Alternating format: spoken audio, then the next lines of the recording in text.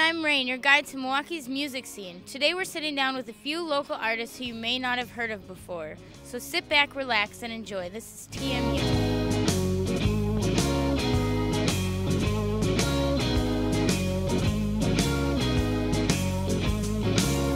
Once was a sweet thing, baby.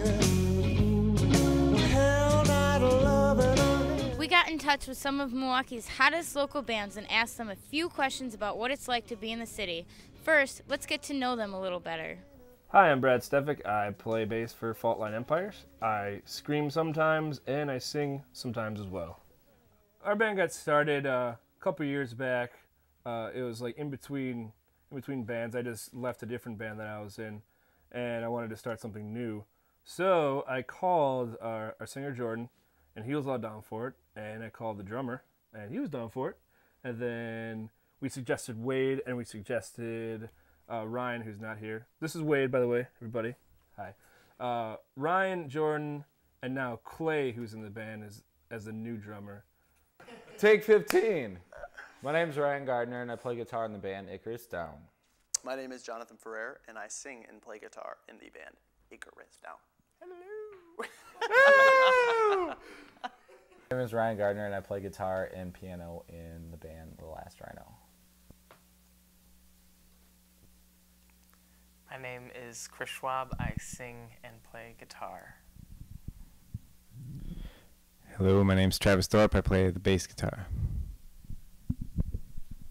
Hi, my name is John Keller. I play the drums and I like to spend money.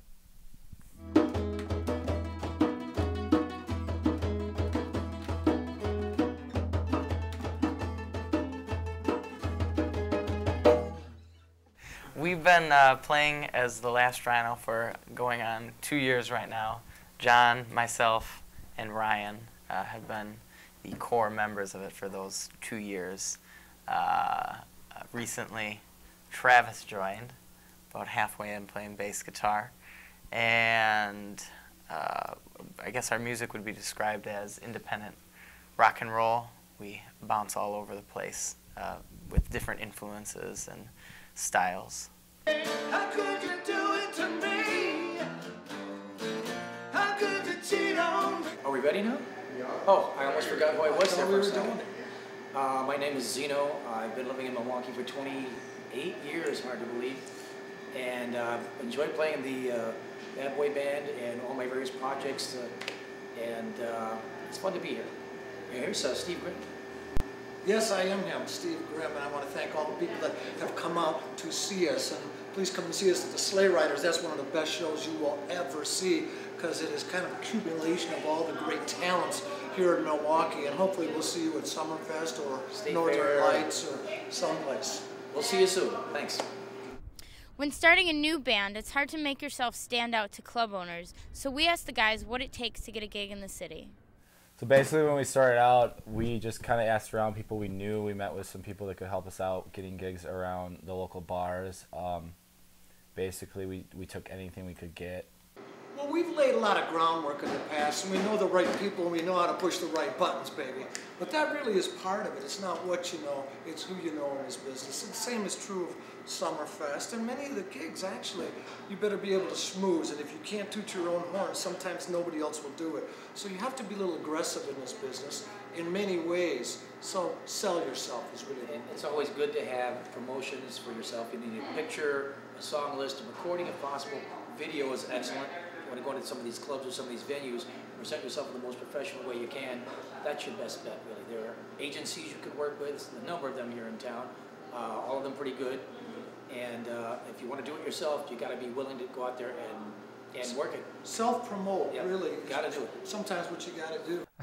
Promoting is probably the only not fun thing about it, because you're just constantly there going, here's a show. And like at first you're all excited, you know, and I'm all excited about it, but then I'm like, after like an hour of doing it, it's just like, oh man, this is too much work. But you still do it, you still go through it, you know, because that's what I want to do. The music community in Milwaukee is as diverse as it is large, so we asked the guys what it's like to interact with other groups. It's really nice to have friends in the business, per se. They'll help you get your name out, you help them get theirs out, play shows together. It's it's a really tight knit community for the most part. It's really diverse, but it's really hard to play any type of show with any other band outside of like your very random groups and set genres. Yeah, I mean, and like each venue has their own like genre. The rave actually, the only good thing about the rave is that it's really the only place that in the Miramar where it has any genre can play, anything. Doesn't matter what you play. I would say there's a good sense of musical community here. I've been doing a show for about many years, over 20 years now, called the Sleigh Riders, which is a benefit which includes at least 40 musicians, plus a couple of opening acts. Pretty much everyone knows everybody and networks, and people are willing to help each other out. I'd say, yeah, it's a very good sense of community here in Milwaukee. It's a good music town, really. I don't think it is what it used to be. There used to be many more clubs, more variety, and it was easier for musicians to get into those clubs. But going back to what we had talked about before, if you can go out and promote yourself, it sure makes your job a lot easier, and the club owner's job a lot easier. But the music community in Milwaukee is pretty good, actually. I think it's there's a lot of good bands out there. A lot of people that like to follow the local bands and kind of like push them, and there's a lot of good musicians coming out of Milwaukee and a lot of good music in general that I think kind of gets pushed under the rug, but I think the music community in Milwaukee is great. I think it's fantastic. We asked the bands what it's like playing out to other cities and how it differs from playing to their usual crowds. We've ventured out of Milwaukee from time to time.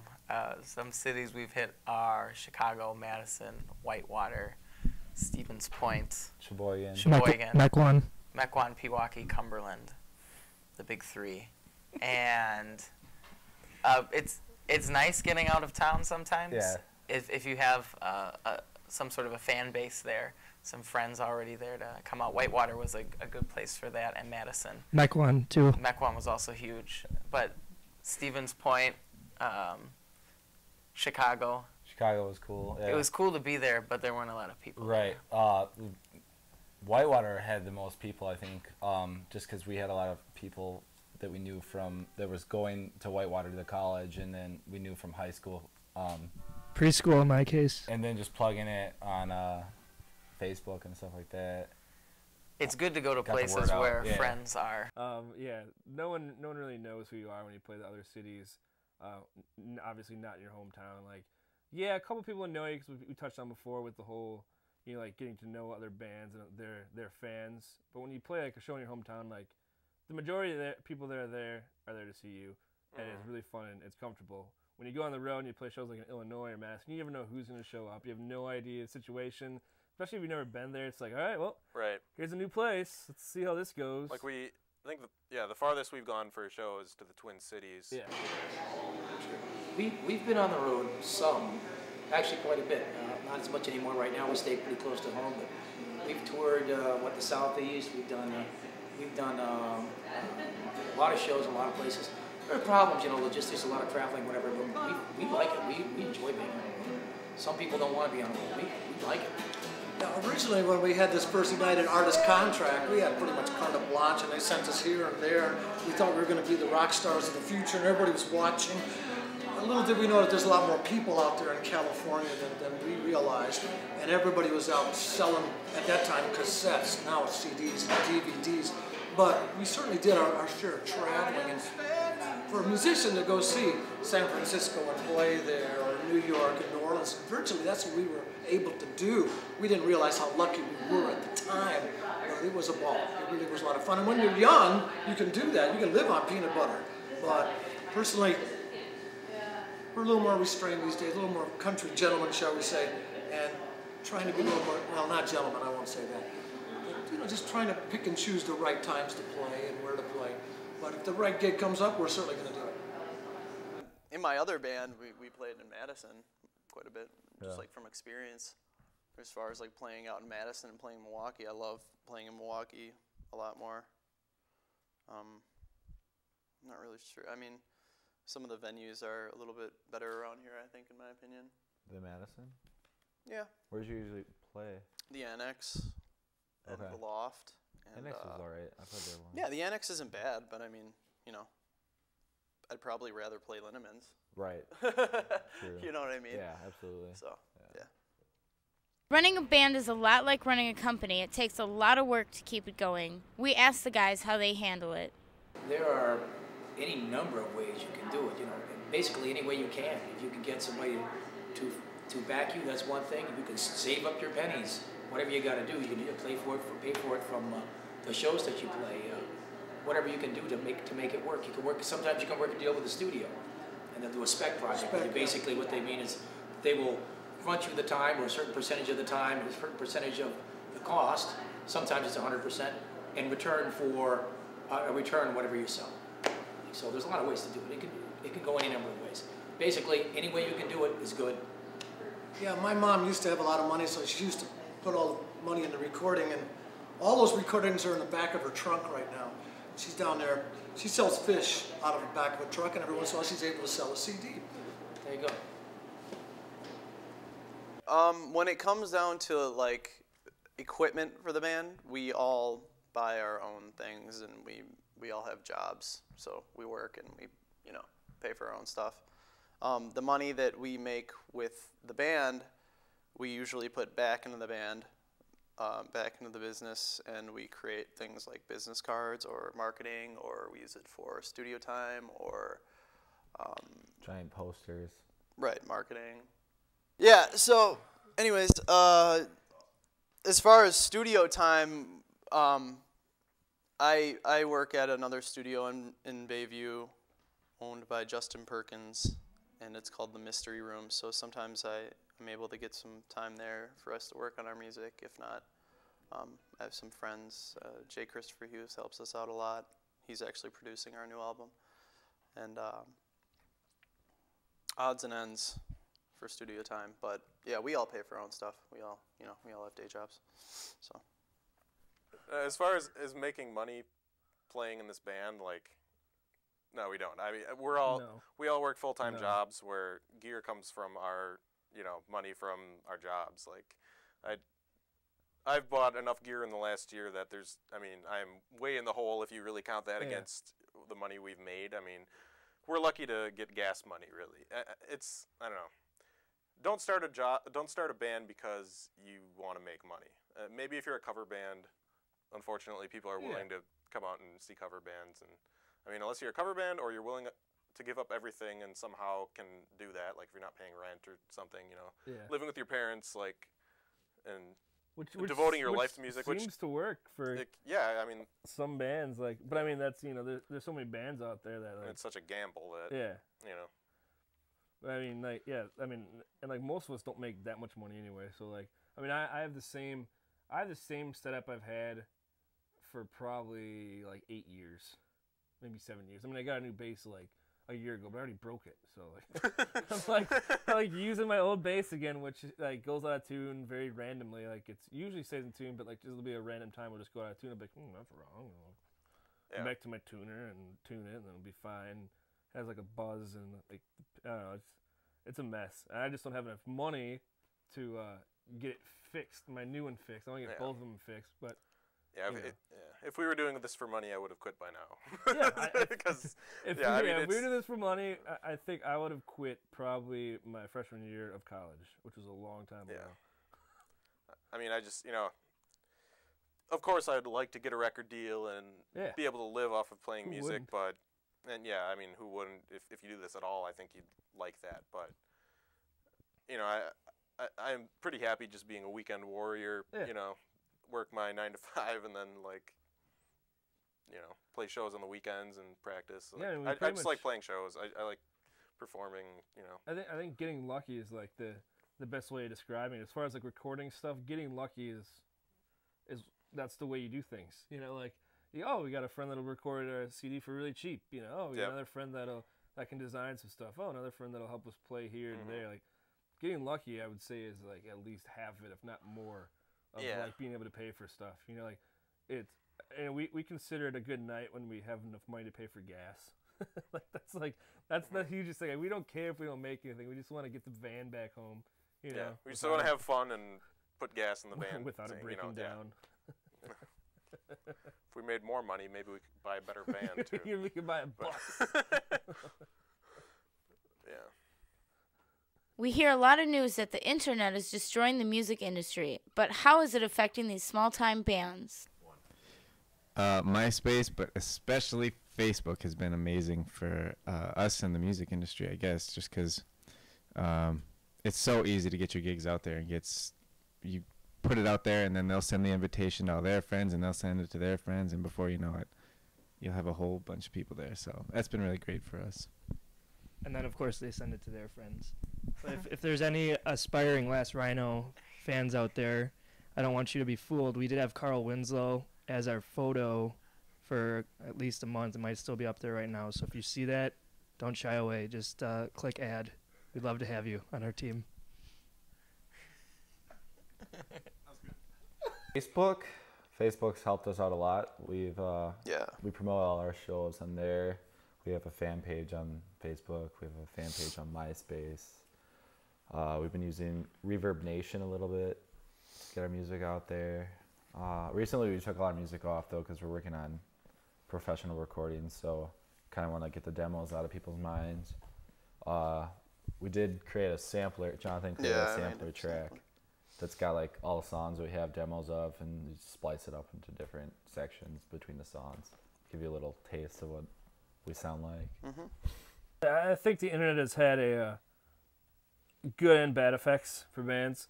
I remember before the internet was like really huge, I felt like it was easier to it was easier for bands as far as getting money and being able to do stuff, only because the only way to find out about a new band was you had to go and you had to see the show. Like that was like the only way possible. Like back in the day, it was like you had to buy the CD. You had to buy the CD and discover them. Then you had to go watch them.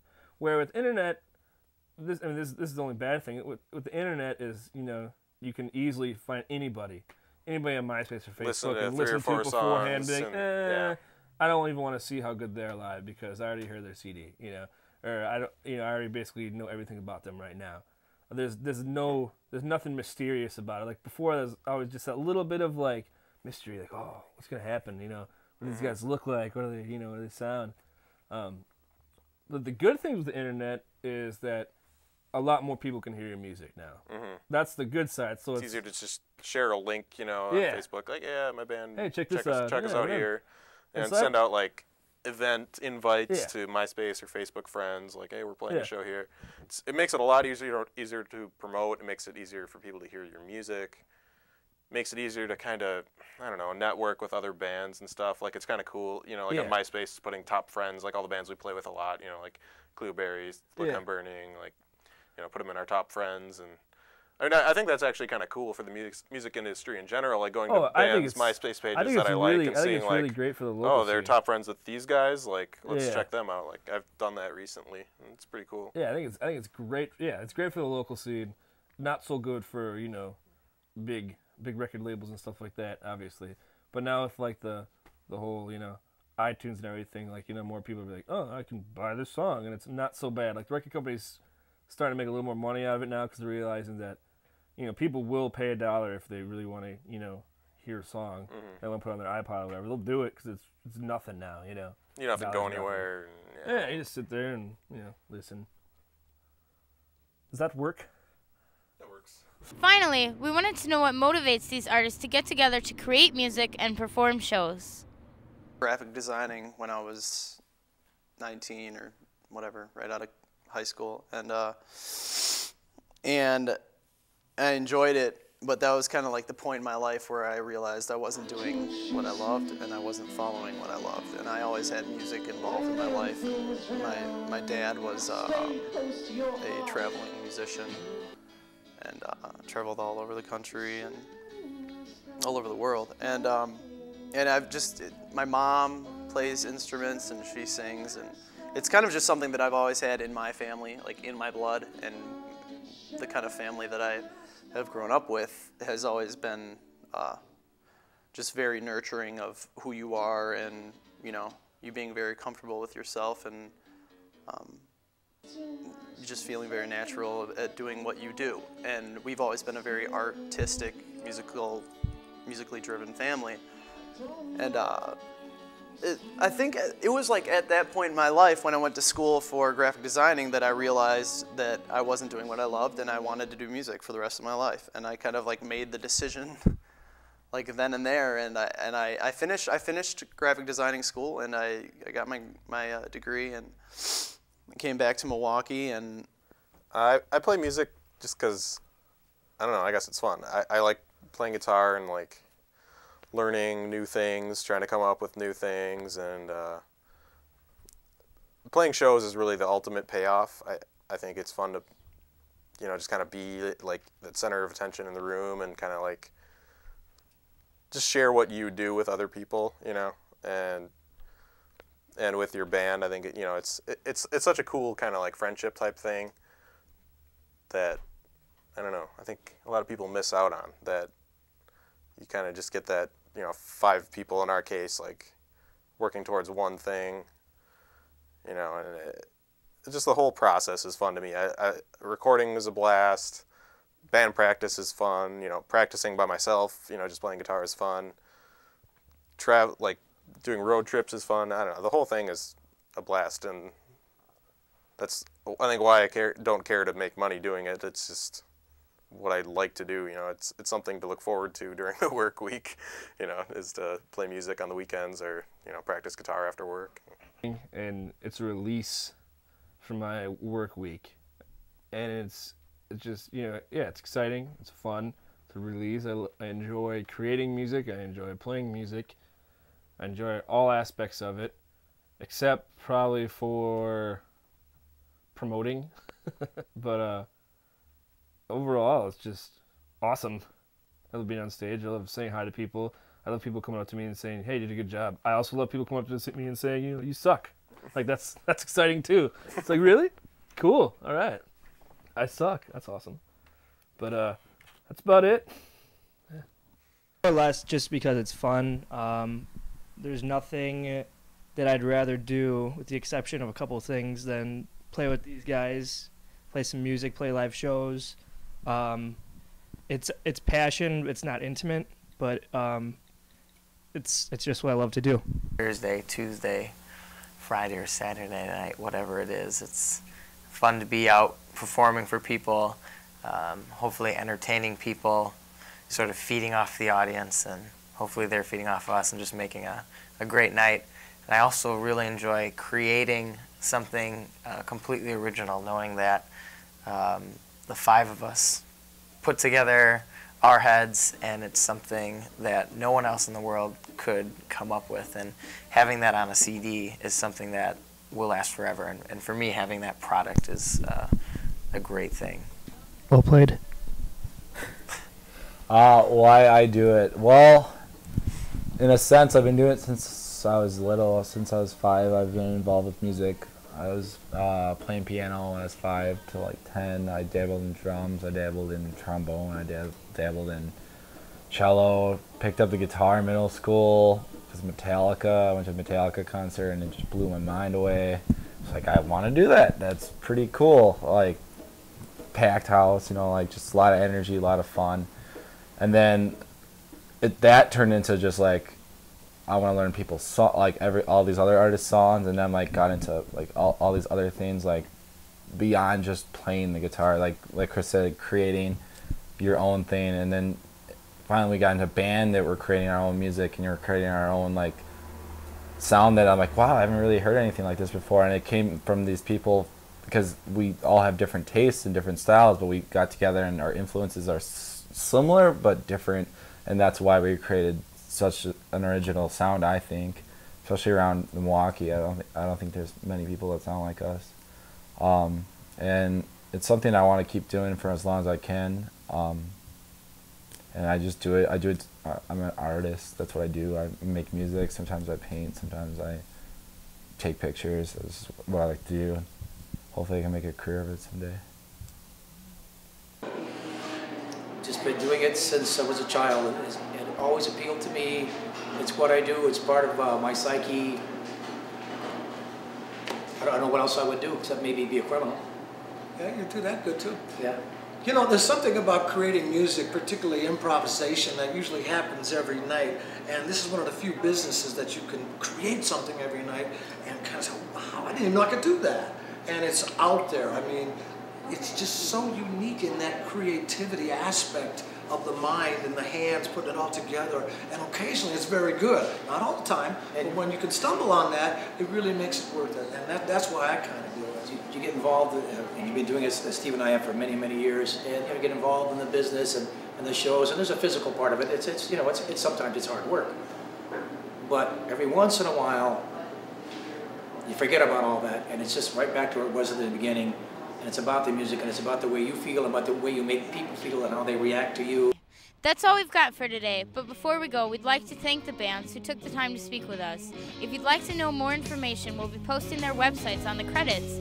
Thanks again, and we'll see you at the show. This was T.M.U.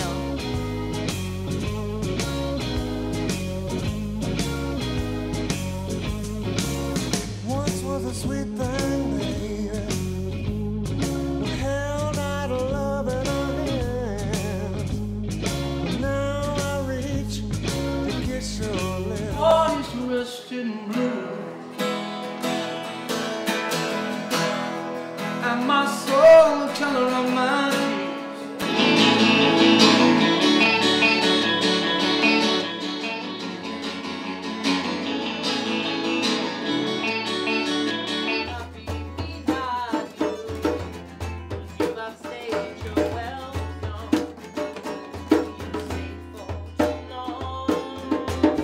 Remember the way that you love me.